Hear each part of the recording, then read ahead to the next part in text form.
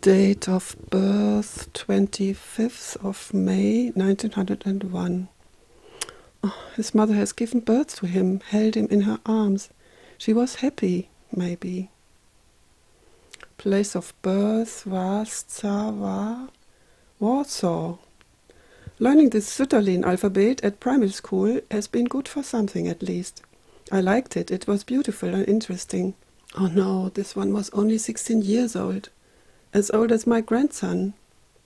Oh, my own date of birth, 20 years back. Prisoner number 150,383. 150,383. Stanislav deceased 5 days after being imprisoned.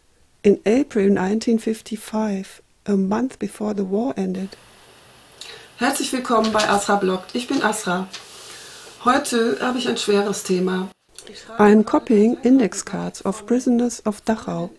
Everybody can take part in digitalizing the index cards of the concentration camps online at the Arolsen-Archives. It is quite easy. You register at the website of the Arolsen-Archives.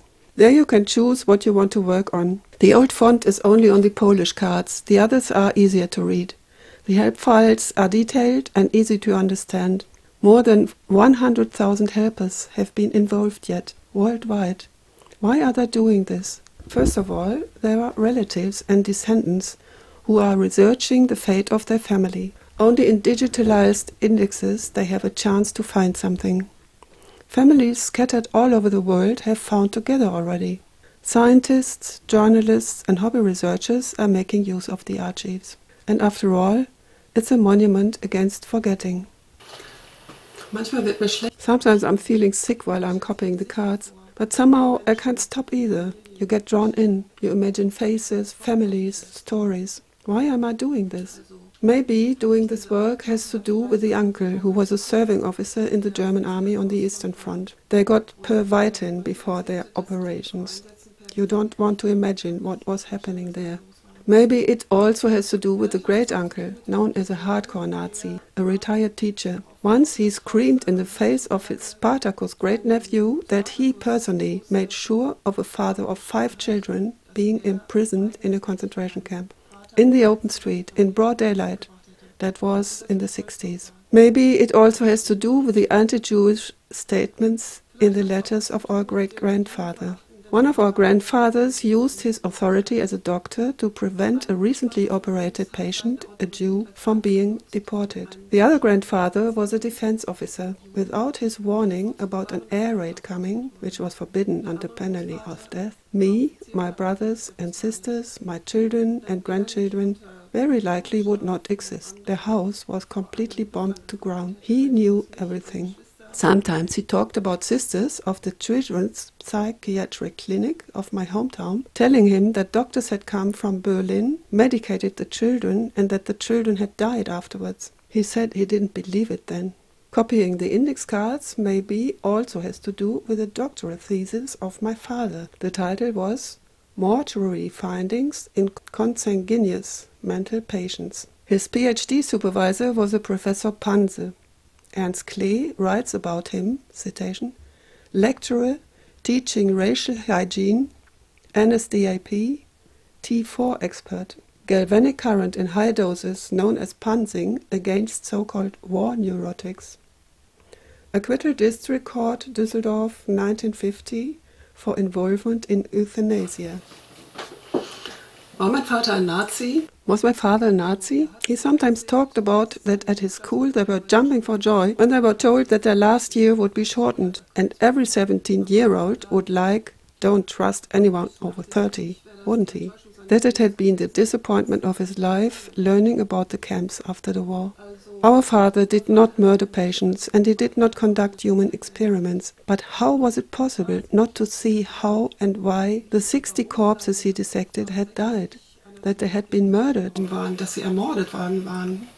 My father has written a book about interesting people he met during his life. In maybe the most warm-hearted and touching chapter, he writes about 3 schizophrenic brothers. How do you bring this together? I don't remember in which report about the lawsuits it was that I read about the human experiments that Nazi doctors conducted on psychiatry patients and prisoners. There was an assistant who was accused of having taken part in a cold experiment. By these cold experiments, they wanted to find the most effective protection against freeze for the German soldiers sent into war against Russia. The doctor had ordered his assistant to lower the temperature further down. It was obvious that the patient would die.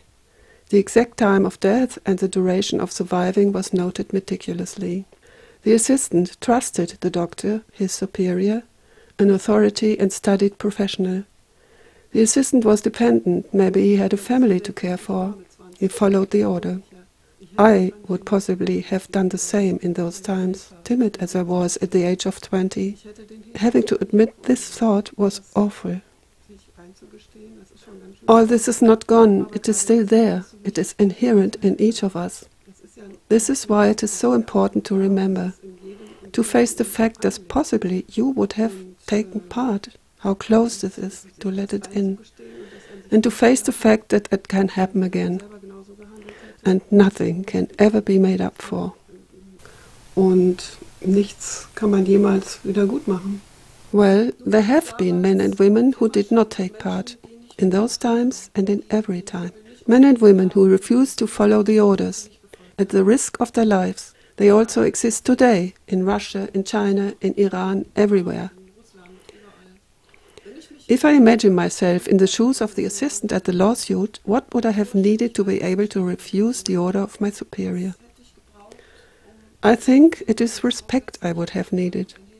Not the kind of respect you are expected to have for the authorities, the powerful, the rich, the old, the superiors, the high profiles, the elevated, the reputables, the prominents, the priests, the teachers and the fathers, but the respect of parents for their child. The respect of teachers for their pupils. The respect for everyone. The respect for the uniqueness of everyone. Respecting children? Are you kidding? Unheard of in the 50s, 60s, absurd, unthinkable, ridiculous. The old spirit was still in power. So were the old judges, teachers and priests. When we were kids, we had both respect, politeness and love, but also contempt, obedience and fear. Disrespect invites disrespect. Violence incites violence. When the powerful use their position to bully others, we all lose. It was that moment when the person asking to sit in the most respected seat in our country imitated a disabled reporter, someone he outranked in privilege, power, and the capacity to fight back. It kind of broke my heart when I saw it, and I still can't get it out of my head because it wasn't in a movie. It was real life. And this instinct to humiliate, when it's modeled by someone in the public platform, by someone powerful, it filters down into everybody's life because it kind of gives permission for other people to do the same thing. We wanted to change everything in those times and challenged the authorities, extremely disrespectfully. Some of it was exaggerated and obstinate, but it was an absolute must. Was funny too, has changed some too. But especially now, in times of crisis, the old longing for authorities is getting tailwind. Well, the wind of change is picking up mightily strong these days. But there are so many atrocities happening on earth right now. Israel, Gaza, Ukraine, Kurdistan, poverty, hunger, diseases, species extinction, climate crisis. Doesn't humanity learn anything from history? Most people do not believe it. I didn't believe it at first. But with all the atrocities and cruelties people do to each other and don't prevent, we are actually living in a world with less violence than ever before in history. This is a fact even if you count both world wars and the Holocaust. Violence has decreased permanently through the times. We are living now in the most peaceful era of mankind. And why is everybody convinced that things are getting worse and worse? That is because only bad news are news. We are informed about a pupil's knife attack, but never hear about the hundreds of thousands of pupils not attacking others with a knife, which is because our basic instincts are programmed on danger. Danger triggers much faster reactions than boring, normal or pleasant events. Being frightened, we react instinctively, unreflectively.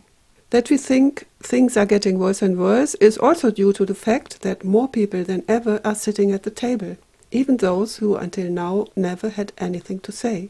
And also that we have become more sensitive. Women don't put up with everything anymore, neither do kids, people of color and all the others. We don't want animals to be tortured, and we do not go to the marketplace with our children to watch the public execution on Sundays. It has been proved. After all, we have learned something from history. We, the humans, have evolved, and we are getting on with it. But what about our respect for our great Mother Earth? Finally, we are beginning to understand that we ourselves are getting in trouble if we go on treating her so disrespectfully. It is time for her to come and sit at the table with us, the plants, the animals, the rivers and the oceans. But that is another chapter. I am sitting at my table copying the index cards of the concentration camp Dachau when I hear the radio telling about Jews being attacked and spit at in the streets because they are Jews in Germany of all places. They are afraid to send their children to school by themselves. In Germany, members of a party sitting in the Bundestag, the German parliament, think it a good idea to expatriate Germans who do not look German enough. But that is unbearable, isn't it? And I just don't want to bear that. However, I have to deal with it somehow. One thing I can say is, it helps to do something. It helps if you can give a home to a Ukrainian family. It helps to copy index cards of the Arolsen-Archives now and then, even if doing it you are feeling sick sometimes. Macht's gut, ihr guten Menschen. Bis zum nächsten Mal.